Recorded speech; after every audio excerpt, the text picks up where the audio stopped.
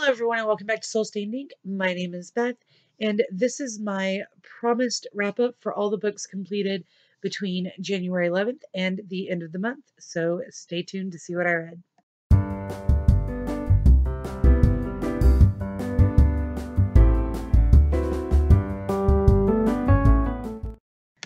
The following books are in no particular order. You will notice most of them are picture books and beginning readers, but I have a 4-year-old, and the reason I set my Goodreads goal so high is because of all the new books we read.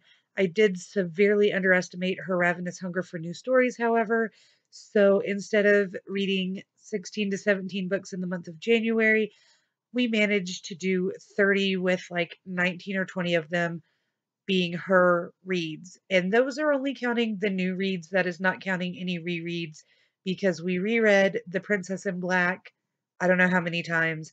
And she and my dad read Snowman Postman, I believe, like every night last week when I was sick and couldn't read to her. So even with a Hello Boo Kitty, even without including all of our rereads, we do have 30 on our Goodreads goal for January, which is insane. But anyway, I am digressing, and it is now time to move on to the books. All right, Boo, here you go. See, look, you can say hi. There. There you go. There's the Boo Kitty. All right, moving on to the books. Curvy Tree by Chris Colfer. This is a Land of Stories companion picture book. We gave it 5 stars. It was awesome. On Sunday, The Magic Tree House, number 52 by Mary Pope Osborne. We gave 4 stars. We enjoyed it. I Can Read, Batman, Meet the Superheroes. We gave 5 stars. We love the superheroes. Curious George Learns the Alphabet by H.A. Rey. We are huge fans of H.A. Rey. This, of course, got 5 stars. Is Fancy Nancy, There's No Day Like a Snow Day by Jane O'Connor. We listened to this on audiobook. 4.5 stars, I think. Loved it. Crow Hollow by Billy Coffey. This was one of mine. I gave it 3 stars. Enjoyable, but not the best. Wicked Will Rise by Danielle Page. Book 2 in the Dorothy Must Die trilogy. Give it a 3.75. It was good, not great. 7 Dead Pirates by Linda Bailey. 5 stars all the way. One of the best middle grade reads I've done in the last year. Lady and the Tramp by Mouseworks. This is a classic Disney book. 5 stars. She loved it. Barbie.com, Kitty Surprise. I think we gave it a 4 star. It's very cute, but nothing major.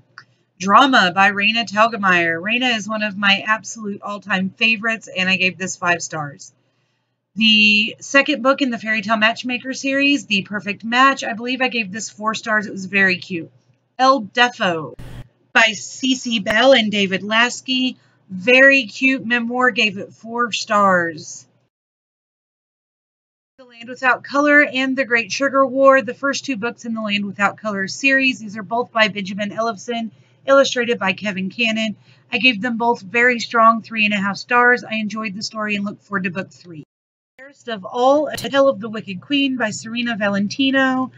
This is a Disney Press book about the origin story of the evil queen. Very much enjoyed it. Gave it a solid 4 stars. And those are the vast majority of the books that I have read since the 10th. Like I said, any rereads are not on here, and I have a couple I didn't finish. But all in all, I feel like I had a very good reading month, which is probably due to the fact that I didn't have much else to do for the last 5 days or so.